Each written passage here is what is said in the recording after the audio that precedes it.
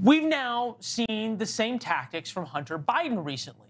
The current president's son wrote an op-ed saying criticisms of him only hurts fellow recovering addicts. He's kind of pulling out a page from the Trump playbook, right?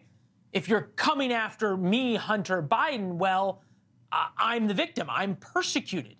And now Hunter will run another play out of Trump's book. The younger Biden says he will testify before a Republican-run House Oversight Committee, but only in public. The House Oversight Committee rejected his offer. Hunter is back from enjoying Thanksgiving with his dad and family on Nantucket, still can't catch a break. Eagle-eye observers noted that this year's White House photo didn't include stockings for the grandchildren. Last year, the White House got shellacked for not acknowledging the Biden's seventh grandchild. That's the daughter Hunter fathered with a former stripper, but refused to support, and until recently, President Biden refused to acknowledge. Now Hunter wants to fight back. The only testify in public offer came from Abe Lowell, a sharp-elbowed D.C. defense attorney who once represented Trump's son-in-law, Jared Kushner. Join us now, Professor Emeritus of Political Science, University of Chicago, Charles Lipson, who's done extensive reporting on Hunter Biden and the accusations against him and his family. Good to see you, Professor. Thank you. Help us understand this. You've studied the Biden family and how they operate. It was for so long, no comment, no comment. The White House wasn't going to comment, and Hunter Biden hid behind his lawyers, which is a perfectly acceptable way to do things. If you're accused of something in America, you don't have to say anything. Why this sudden change, you think? Hunter must have made the strategic choice when he chose Abbe Lowell, because Abbe Lowell is an in-your-face, let's fight back kind of lawyer. And that's what this offer to testify was. It was the opposite of the make them an offer they can't refuse from The Godfather, complete with a horse's head in the bed. This is a make them an offer they can only refuse. And the offer was he has to testify in public, not in private.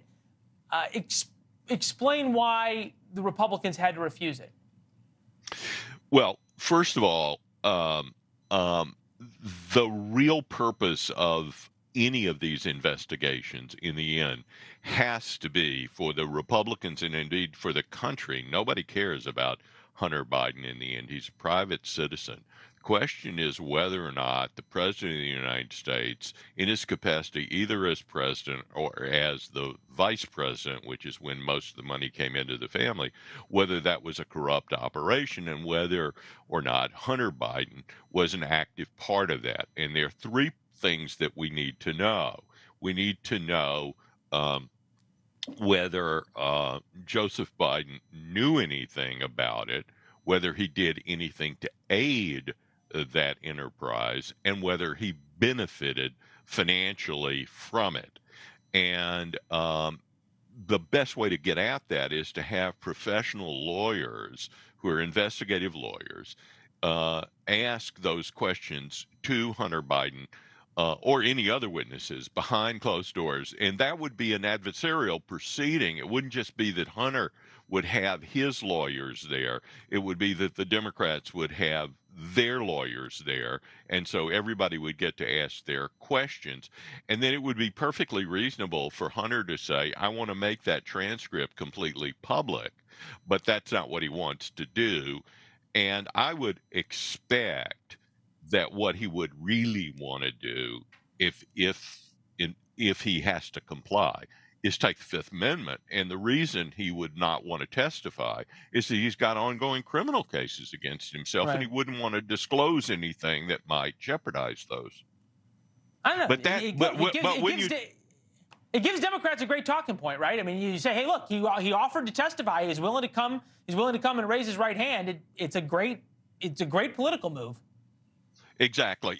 It's kind of the equivalent in football of a screen pass where you let the defensive line run in and then you pass right over them. That's kind of what he's trying to do. He's trying to say, I really, really, really want to testify, but they're not going to let me. But in fact, before any of these committees, you don't get to name the way you're going to do it. They get to name the way you're going to do it. I don't know. It felt very Trump-like to me. Kind of, it was in terms of a PR move, it was pretty good. Thanks for watching. Go to joinnn.com to find NewsNation on your television provider. And don't forget to click the red subscribe button below to get more of NewsNation's fact-driven, unbiased coverage.